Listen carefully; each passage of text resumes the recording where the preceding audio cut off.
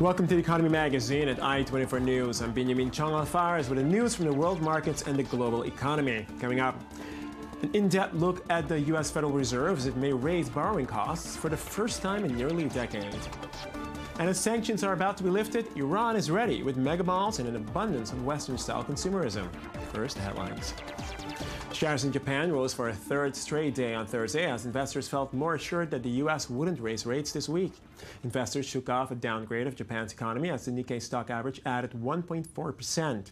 But stocks in China gave up gains from earlier in the day, with the Shanghai Composite Index ending down 2.1%. With the biggest Fed decision in years set for 6 p.m. GMT, Europe's main stock markets were all subdued. The FTSE 100, German DAX, and French CAC were all in the red initially, with investors reluctant to take big positions before tonight's drama. We'll have more expert analysis on this topic later in the program. In one of the most aggressive anti-Israel resolutions yet, Iceland's capital Reykjavik passed a resolution stating the municipality will boycott all products made in the Jewish state. The motion notes that Reykjavik will boycott Israeli goods as long as the, quote, occupation of Palestinian territories continues. Israel's foreign ministry responded to the move by saying that a volcano of hate exploded in the building of the Reykjavik municipality, slamming its one-sided approach. Iceland magazine reported that the municipality's decision has caused some controversy, with a local attorney claiming it violates the Icelandic constitution. With 329,000 people, Iceland has the smallest population in Europe and recently recovered from the lows of the Great Recession, helped by tourism after its entire banking system systematically failed in 2008. America's fourth largest operator, Cablevision, agreed to a $17.7 billion takeover offer by European telecommunications company Altice. Through the acquisition, Altice, which is controlled by French-Israeli businessman Patrick Drahi, becomes a major force in the lucrative U.S. cable market.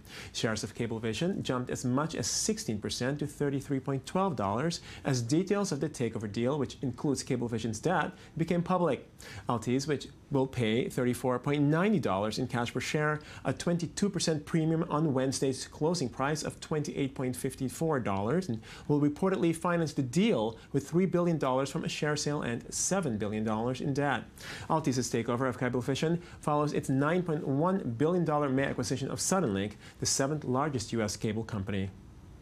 China's State Administration of Foreign Exchange dismissed worries about huge capital outflows on Thursday ahead of a potential rate hike in the U.S. Department Director with the Administration of Foreign Exchange said in a news conference depreciation pressure on the Chinese yuan has been largely released and its value has almost stabilized. The yuan has substantially depreciated against the U.S. dollar since August, and China maintains a large trade surplus. Given that China's economic fundamentals are still sound, he said, there's no basis for large-scale outflow of foreign capital. In the first 8 months this year, China's trade surplus was over $300 million. Actual utilization of foreign capital reached over $800 million. Overall, there's a $500 million monthly basic surplus for balance of international payments. This is an important support base against depreciation in renminbi exchange rates. And we're joined now on Sky by financial markets expert Andy Bush for a look at what's at stake as the Federal Reserve decides on borrowing costs. Andy. Binyamin, how you doing? Good, good. The media is filled with every opinion imaginable about the Fed's upcoming decision on its main rate. What do you see? Well, the Fed's indicated to the markets that it said it wants to raise rates sometime in 2015. This is the best time to do it. They need to raise rates just to get off the zero bound. There's a lot of reasons for or against it. I think they can mitigate any rate hike by then reducing their projections for what interest rates will be at the end of 2015 and at the end of 2016. So there's going to be a lot of moving parts to this, so just be careful. The headline announcement may not get the market reaction that you're looking for. Well, so far the market reaction is confusion. I mean, will we see a slow hike in borrowing costs as promised before? Will we have more guidance? Well, I think that's the big takeaway, and you make a great point. This Fed has done a horrible job at communicating to the markets. Remember, going all the way back to 2013, during the taper tantrum, Ben Bernanke said that they were going to stop quantitative easing in September, and then they didn't do it That created all sorts of craziness in the markets for a long period of time. And now Janet Yellen has been doing almost the same thing, saying they're going to raise rates at some point. Then every opportunity that comes up, they stop doing it. So they need to set a course and tell us what they're going to do and stop going back and forth on this, because it's not helpful, and it adds to the uncertainty when you have things like China and uncertainty over immigration in Europe. There's all sorts of things that are negative for the markets. This one needs to be set aside. Okay, now since you just mentioned China, I mean, what else are markets looking at? The U.S.-China meeting? Yes, definitely. And in regards to the last story that you just did on China, I find it humorous that they said that the renminbi is stabilizing here. That's ridiculous. They told the markets they were going to devalue it, and when the markets went crazy because they weren't sure how far they were going to devalue, China had to intervene to the tune of almost $100 billion to slow it down. And just even today, you see that their markets are down 2%. That's still very, very unstable. And as far as this meeting with President Obama goes, we're not sure exactly if the U.S. is going to put sanctions on China for their cybersecurity breaches. So a lot of uncertainty for next week as those two meet. Okay, well, a lot of uncertainty all around. Andy Bush, thanks for joining us, giving some more information about what to expect, what lies ahead as the Fed comes to a decision. Thank you. The traditional bazaar has long been the place to shop in the Islamic Republic, but despite years of sanctions, a new generation of Iranians has discovered a vastly different consumer experience, blatant, unapologetic Western-style consumerism. Far from the meandering markets echoing with the sound of haggling, most Iranians like to do their shopping here, in huge malls boasting multiple floors of retail space. The concept is undeniably Western, but Western brands are seldom found. They have to be smuggled in, and they're sold at vastly inflated prices. It's very difficult to get original spare parts here, and they cost a lot. There are also difficulties with customer service and repair. For instance, because there's no official Apple representative here, many customers and sellers suffer losses. Still, Iranians have embraced shopping centers. Developers have broken ground on an estimated 400 modern malls across the country in recent years, 65 of them in Tehran alone. They're banking on the buying potential of the country's youthful population, despite a lack of foreign products. Over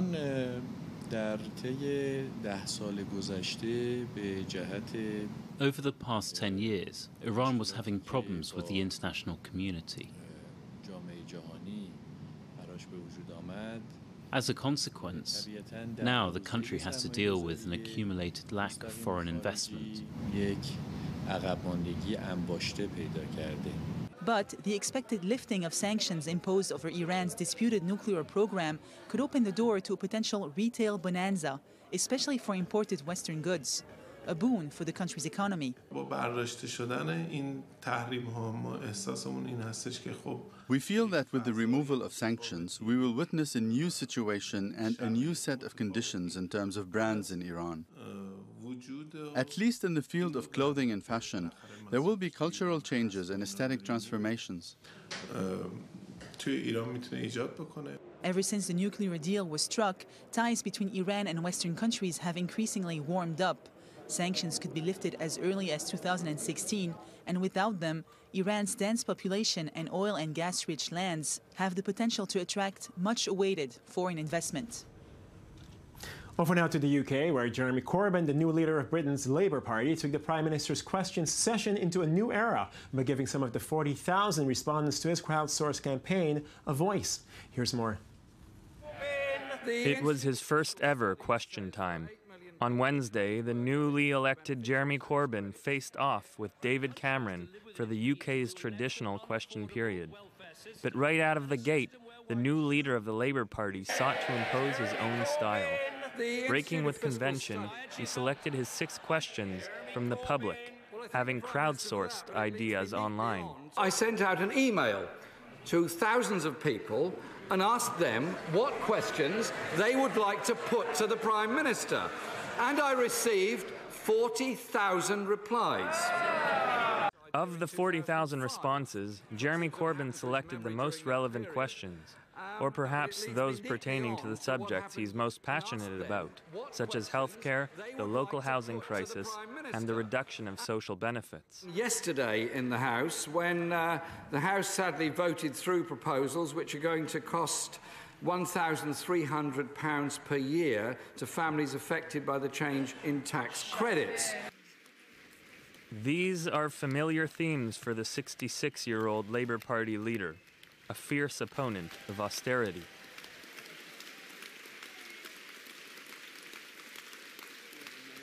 They call us deficit deniers, but then they spend billions cutting taxes for the richest families and for the most profitable businesses. Why, what they are is poverty deniers. They're ignoring the growing queues at food banks. They're ignoring the housing crisis. They're cutting tax credits when child poverty rose by 500,000 under the last government to over 4 million. Let's be clear. Austerity is actually a political choice that this government has taken, and they're imposing it on the most vulnerable and poorest in our society. Corbyn's economic program is in line with the Spanish Podemos and Greek Syriza parties. It includes campaigns for nationalizations, increased state intervention, and a greater tax contribution from the rich to help the poor. Dubbed Corbynomics, the economic agenda championed by the budding Labour leader received the support of about 40 economists earlier this week, as well as that of former Greek finance minister Yanis Varoufakis. I'm not here to seek your solidarity for Greece. I'm here to offer the Greek people's solidarity to the people of Britain in what you're embarking upon. But even as he enlists the backing of activists and celebrities, support for Jeremy Corbyn is far from unanimous, and most of his campaign platforms have been questioned as misguided or unrealistic. Austerity or not, the United Kingdom is one of the best performing countries in the European Union. The unemployment rate is below 5.5%, and this year, growth should reach up to 2.8%, a figure twice as high as the Eurozone average. We shift now to the Startup Nation as we're joined on the set by Shai Wolkomir, CEO and co-founder of Elasticode, an audience intelligence platform for real-time mobile user experience personalization. Shai, thanks for joining us. Happy to be here. Okay, great. So let me just start out. What is an audience intelligence platform? Right.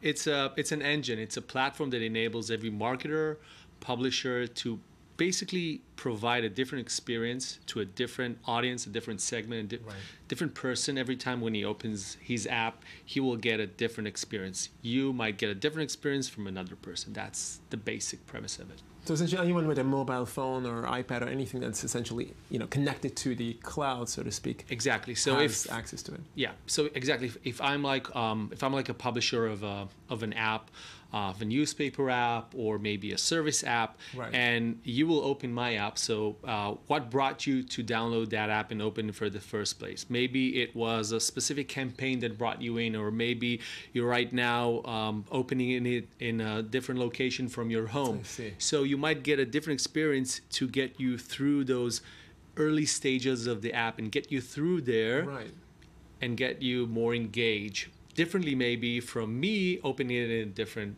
zone or a different location. Okay, and how did you come across this idea? Okay, so that's a nice story, but the basic of it would be it came from a need that we had. We had a company that developed mobile apps for publishers and marketers for a couple of years, and that actually sprung out organically from the need of our customers that wanted something like that. That led us to build a platform, and then later on sold our company to make this the product we want to build and actually have a company of. Okay, I mean, would you say that this story is very typical of, so to speak, the Startup Nation? Based on how you described it now? Yeah, I think that it's a funny story, but a lot of things Israeli don't take for granted. I mean, if something is broken or something is not working, we don't just let it, be as it is. We want to fix it. Yeah. And whether there is a potential, I would say, business logic behind it or not, we're, in most cases, want to know how to make that work. Okay, and do you have any specific advice to young entrepreneurs? If you're starting a company or if you're thinking of starting a company, I would say that the most the best advice I can give you is have passion about what you're doing, basically because it's going to be hard. And if you won't have the stickiness to go through the whole process, it's going to be much harder. Clearly. Now, I mean, you're involved in other projects as well beyond Elasticode. Well, you know, the Startup Nation, as an entrepreneur and as a whole in the Startup Nation, you can be like just, you know, limited or pigeonholed for something. No. Everything, always building things and working on other things. Exactly. So basically, this whole Elasticode itself was born from another company that we had in the first place. But basically, being part of this huge ecosystem in Israel and the whole Startup Nation itself, I mean, it lets you be a part of other projects, hackathons, building stuff, helping other entrepreneurs along. I think our viewers have a pretty good understanding of Elasticode. Shai, welcome here. Thank you so much for joining us. Hope to hear more about it, what you guys are doing. And that concludes our Economy Magazine, your daily source for economic reports at I-24 News. I'm Binyamin Tjong-Alvares. Follow me on Twitter at Tjong-Alvares. And, of course, join us again next week. Thank you.